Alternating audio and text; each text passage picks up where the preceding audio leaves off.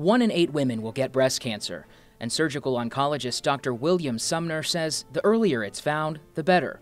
It's very important that women have an annual mammogram, and they should also around that time have an exam done by a clinician. In addition to hospital-based mammograms, St. Vincent's is the only health system in our area to offer mobile mammography. Once someone is diagnosed, a team of cancer experts creates a personalized treatment plan.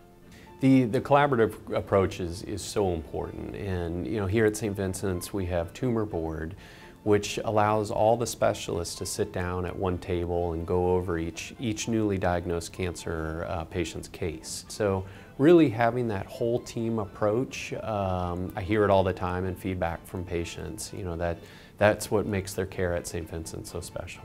So we have social workers, nurse navigators, nutritionist, chaplain, and we also have a survivorship navigator. We want to make sure the patient gets a very holistic approach to their care. St. Vincent's also offers support groups, including Kids Together Against Cancer, or KTAC. It's designed to help parents with cancer talk about it with their children. And oncology social worker Jenny Lehman says there's no other program like it in our area.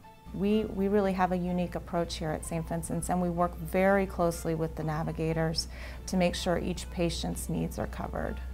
Some patients also need reconstructive surgery. Plastic surgeon Dr. Michael Faluco is using a new device in the operating room called the Fluobeam. Only 4 hospitals in the entire country have it. I hold this device over the patient in the operating room. The anesthesiologist gives a dye, and as that dye goes through the blood vessels, I can use this camera to actually see the blood flow. That'll register on the screen, and then we can make real-time decisions on what's the best surgical course. The Fluobeam helps so much that it can even mean fewer complications and surgeries for some women. It's an exciting avenue at St. Vincent's where we can really improve and step up the breast cancer care. Breast cancer